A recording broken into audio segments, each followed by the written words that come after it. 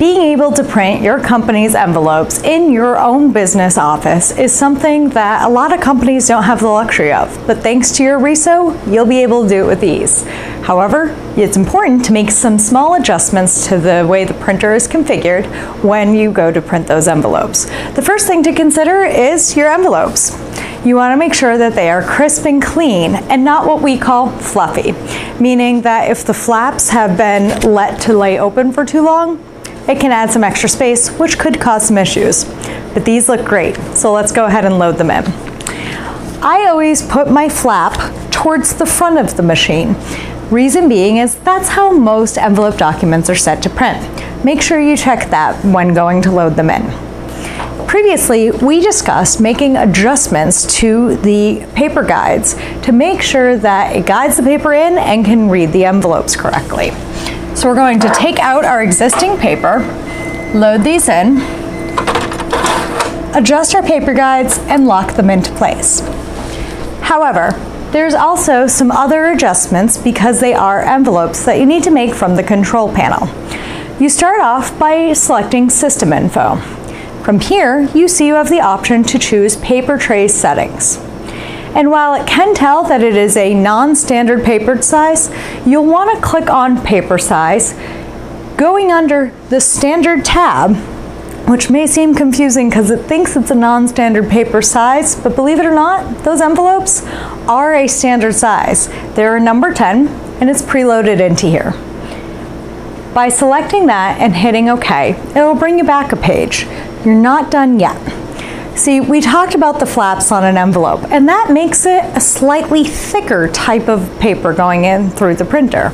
So you'll want to go onto Paper Type and select the Thickness tab.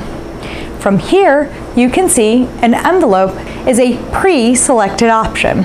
From there, select Envelope, hit OK, hit your home screen, and now you're good to go to print your own envelopes in-house. And the great thing about a Riso is it can print up to 1,000 envelopes in 20 minutes. How's that for some productivity? The machine will run envelopes well. There's just a couple precautions you need to take before you load them onto the standard feed tray only. First of all, you want to get them out of a box that's pretty new. You want the freshest envelopes possible. When you take them out, you can't really load more than 25-30 max on the tray because of the way that they rise up. When you get them out of the box, you definitely want to fan out the envelopes like this. Maybe a little twist to get the envelopes to lay flat on the tray. Just kind of form the corners of the envelope down a little bit so again they will stay flat and run nice and smooth through the machine. You do this and you'll be running envelopes like a champ.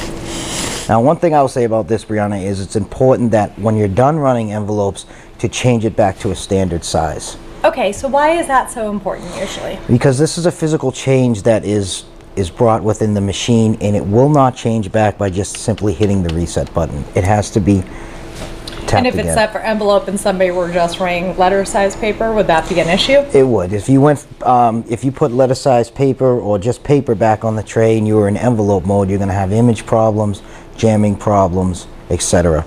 So it is important to go back to standard. Okay, and is it just the thickness or should we reset all settings every time? Yes, so it's definitely a good question. You want to go back to type and you would go cancel out of that one more time and go back to paper size and set that one back to auto because you don't want to run 8.5 by 11 paper or legal paper in a envelope size.